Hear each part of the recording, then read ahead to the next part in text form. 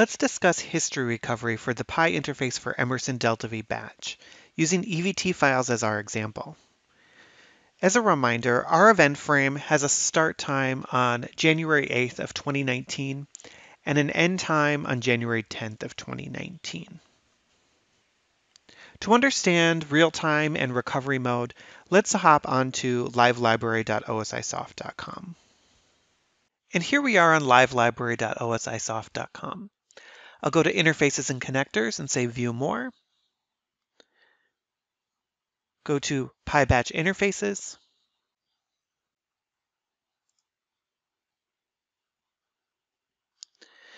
How Pi interfaces for batch and manufacturing execution systems work, interface modes. And there's 5 different modes, but we're going to only be talking about real-time and recovery. And in real-time mode, the interface is monitoring the data source and creating equivalent batches or event frames in the Pi system. But what's important to note here is that if you do stop the interface and restart it, the interface will do some small amount of recovery to recover the data that had newly come in since the last time the interface had been shut down.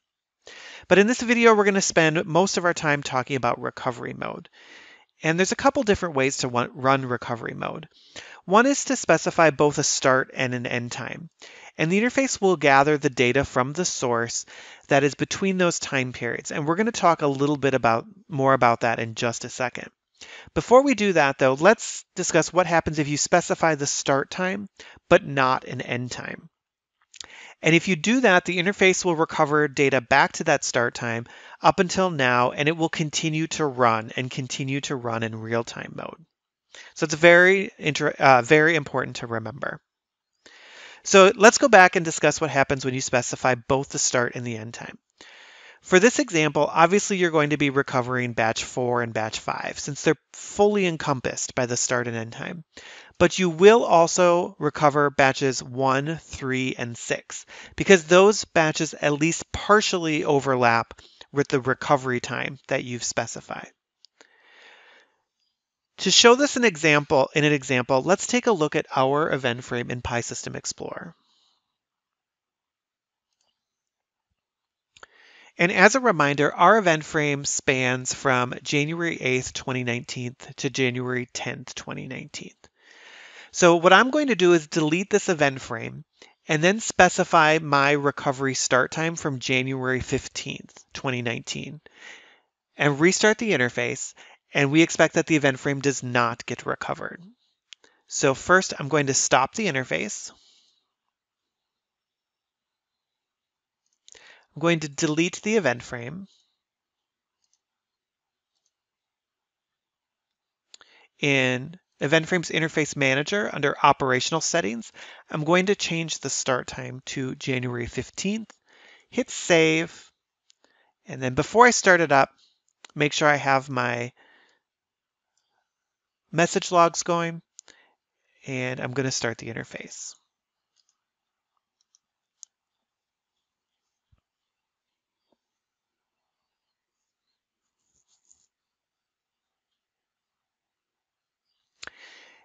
And it quickly noticed that that file is outside of the time range of recovery, so it never actually recovered anything, and sure enough, no batches were created. And if I go to Pi System Explorer, I can hit refresh, or let's do a new search. And sure enough, no event frames got created. So let's stop the interface. And let's try specifying the recovery start time to be during the event frame. And the event frame starts on January 8th and ends on the 10th. So I'm going to specify my start time on the 9th. And in this case, we do expect the event frame to be recovered. So I'll click Save Settings, bring up my message logs, and start up my interface again.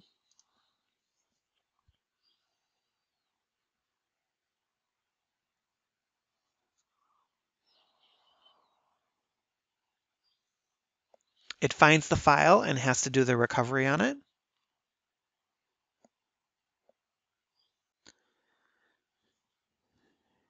And if I look at my summary,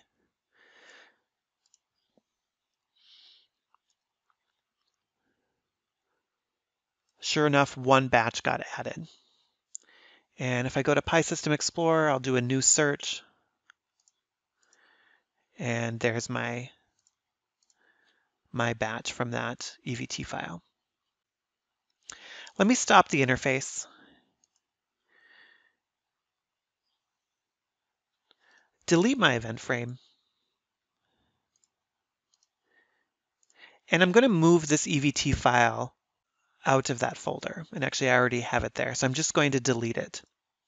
And instead, I'm going to move an EVT file into the folder from 2020. So if I start the interface at this point in recovery from 2019, it processes this file from 2020. And then I drop in the old file from 2019. Do we expect it to get recovered? And actually we don't, because the interface will have said, okay, I'm going to recover from 2019.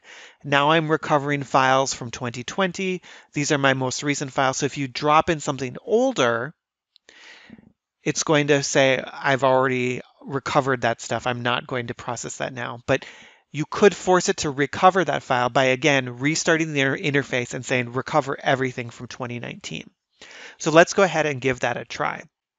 So as a reminder, I have my interface here with recovery going back to January 9th, 2019, but I have a file in my EVT folder from 2020. I'm going to start my interface.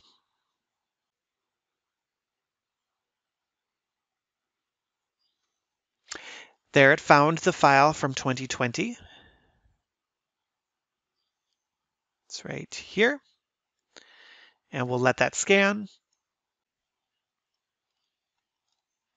And here you can see it created one batch or event frame. And if I go back to PySystem Explorer, there it is. And you can see this one is from 2020. Now let me drop in that file from 2019.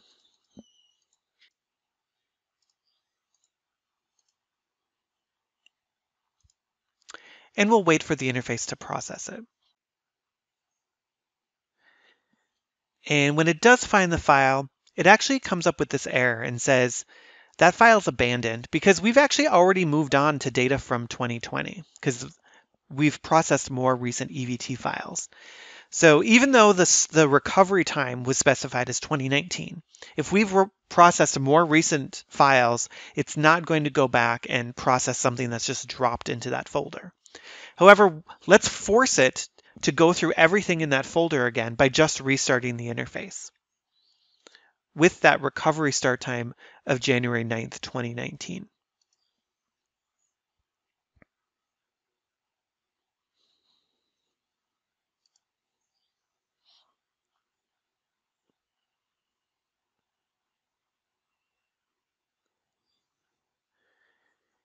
And here we see it found both files, and it's going to be recovering them.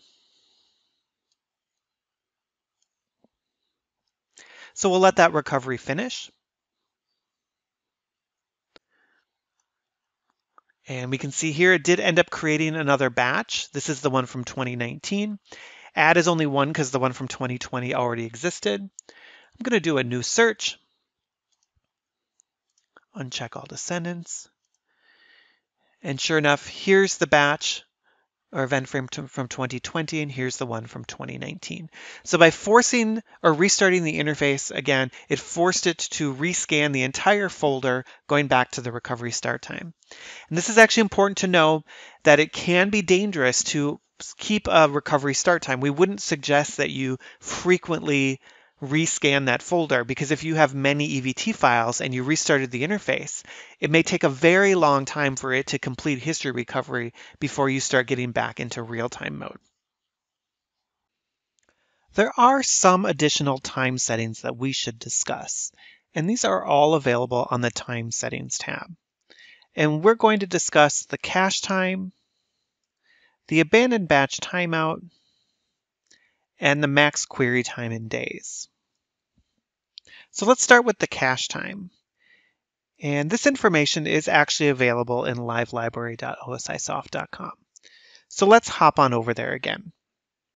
If I go to PyVenFrame's Interface Manager and the Time Settings tab, Here's the cache time. And it specifies how long completed events are retained in memory. So let's say a batch closes and your cache time by default is going to be 1 day. So within 24 hours or in 24 hours after that event frame has closed, the event frame is going to be removed from memory. Well, why is that important? A couple things. If there's late arriving data or if you have merge turned on, this is very important because if you are trying to merge two event frames that have the same name and one of them has already been removed from memory, the merge won't work correctly. So you definitely want to leave cache time at least the amount of time that an event frame would be closed until the next event frame comes in that you would like to have it merge with. The next setting we'd like to talk about is abandoned batch timeout. And this specifies how long a batch would remain open before it's considered abandoned, plus the cache time. So in this example, this batch here has remained open, the ABTO, and if it remains open, the cache time. Even if additional events had come in related to the batch, like sub-batches or child event frames are opening, but it has not actually closed, the interface would end up closing that event frame. So ABTO needs to be longer than the longest event frame that you expect. And the final setting is the max query time. The maximum query time helps with memory management. If the interface needs to retrieve 1 year's worth of data, and you had a maximum query time of 30 days, it will break that query up into 30-day sections. So for situations where memory management is an issue, it can be useful to decrease the value because it can go gather that data, process it, and then remove anything from the cache as necessary before going into the next cycle. However, if you decrease this value too much, it can also have negative consequences because you would be making a very large number of queries, for instance, to your SQL source. Now you should understand how history recovery works for the Pi interface for Emerson DeltaV Batch, in addition to some of the more important time settings for the interface, including cache time, abandoned batch timeout, and maximum query time.